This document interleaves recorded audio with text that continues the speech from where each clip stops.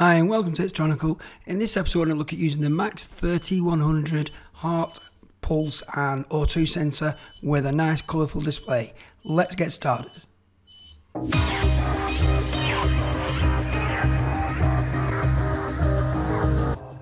Is that it?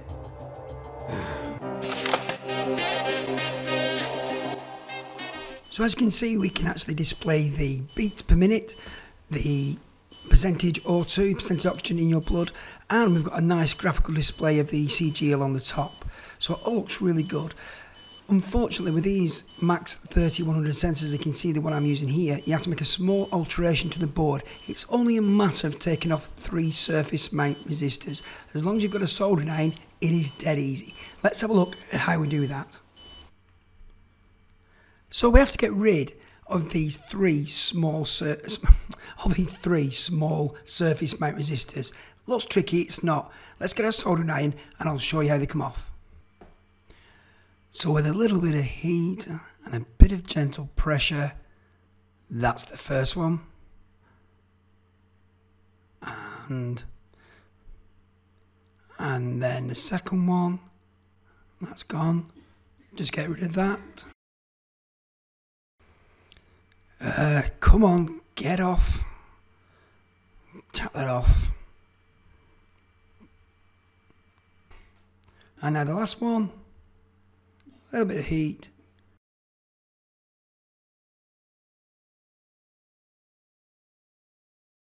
And away it goes. And it is that simple. Job done, 30 seconds. So you might be wondering why we've actually gone to the trouble of removing them. Well, that was all mentioned in the previous video, but basically those 3 resistors are pulling up the I2C bus up to 3.3 volts. And of course, obviously the Arduino is 5 volts, we need to actually pull up to 5 volts. So we took those resistors off so that it's not pulling up to 3.3. And then on our breadboard, we're going to add 3 resistors on that will pull up to 5 volts. And everything will work fine. I'll put a link up in the description below, in the description above and below to the previous video, and you can check out my explanation there. So this health centre consists of this Max 3100 oxygen and pulse sensor, which is strapped to my thing with an elastic band, an Arduino, small piezo sounder, and this 128 by 128 colour TFT display. And I've got some DuPont wires connecting to the board, which aren't the best because you probably want to use some soft flexible wire rather than this, because the slightest movement on these and it twists it that way and that way, and that affects the results, and you get some anomalous results, as you can see popping up now and again. So, but this sensor is far, far better than the normal pulse sensor I've done in previous projects. I'll put a link up to one of those above. You know, those little heart-shaped ones. I'll put a picture up above now. So you can see we've got a nice BPM and percentage O2 and a nice little ECG style display. It's not a true ECG. It's not based on electrical activity of the heart. It's based on a combination of the beats per minute and the oxygen level. Your pulse will ditch about a little bit naturally. So let's have a see how we built this. Let's get the circuit diagram up on screen. I'll just take this off for now. So looking at the diagram, and you can see we've got the Max 3100 pulse and O2 sensor connected to the Arduino using I2C bus. And we've got the SDA SCL of the pulse sensor going to A4 and A5 of the Arduino. And this green wire is connected to the INT pin of the pulse sensor, and that goes to via this white wire to the D2 pin. Orange wire goes to positive and the purple wire goes to ground. And then this display is connected to the SPI bus. The blue wire is probably labelled either SDA or SCL on your module, it can differ, and that goes to the D11 pin. This green wire is connected up to the A0 or RS pin, depending on how it's labelled. It basically stands for register select, and that's connected to D8. The next one is the purple wire, and I've connected that to the reset pin of the LCD, and that goes to D9. And this pink wire is connected to the chip select, basically means the SPI device select, and that's going to D10. And obviously we've got 5 volts connected to VCC, and ground connected to ground. And this orange wire is actually the LED pin of the display, to make sure it's nice and bright. And that's just connected straight to the 5 volt pin. And then of course we've got the 3 resistors. Remember, we took 3 resistors off the actual board, which I said was because they were pulling up to 3.3 volts, and we needed to pull up to the 5 volts. Now these are the 3 resistors here that are actually doing that pulling up to the 5 volts of the Arduino, and they're connected to the SDA, the SCL, and the INT pin of that sensor. And they're just doing it on the board. Where those come off the sensor into the breadboard, I've just connected up to the 5 volt line.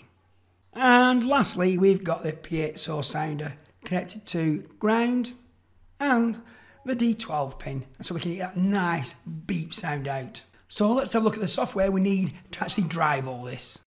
So let's look at what software we need for this amazing medical centre. So if you go to Sketch, include libraries and manage libraries, and the first thing we're going to look for is the library for the sensor itself. So we type in Max 30100, and the one you want is this one here, the Max 3100 lib by Oxlo Interscans, whatever that says anyway, ECG, yeah, that.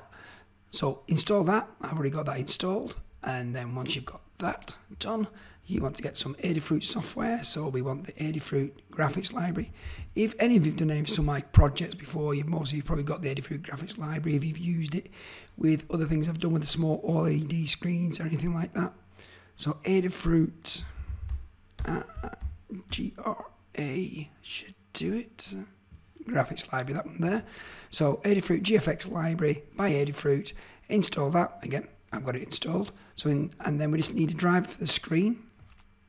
So the screen I'm using has ST7735 chip, requires the ST7735 driver, so we'll type that in.